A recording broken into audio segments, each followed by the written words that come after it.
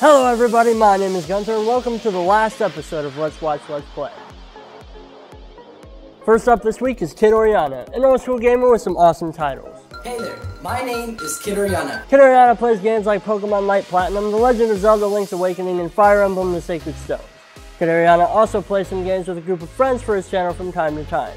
He's an entertaining Let's Player and some of these titles will leave you feeling nostalgic if you grew up like I did. Check out these right here for more of the same. Next up is Logver Estonia, a random gamer from Estonia. Who are you? Oh, I can't drop those guys. I don't tell you, dude. What? Logver Estonia plays just about everything, including Far Cry 4, DayZ, and Battlefield 4. Some episodes he speaks English, and in others he speaks his native tongue, but his gameplay is enough to keep you watching regardless. He plays a lot of fun titles and always has a good time doing it.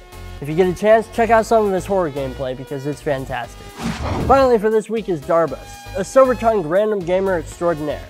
Bloodstain. Darbus plays Mario Kart 8, some Skyrim, and The Forest. He has a really smooth and solid voice that makes his commentary very gripping.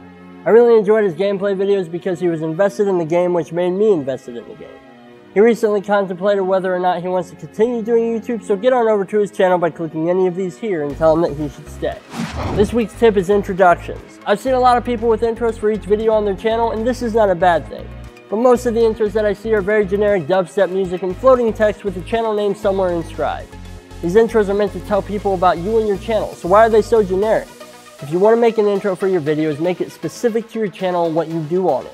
Moreover, don't make it too long, because people who go on YouTube rampages probably don't want to see the same 30 seconds of intro over and over again while playing through a playlist.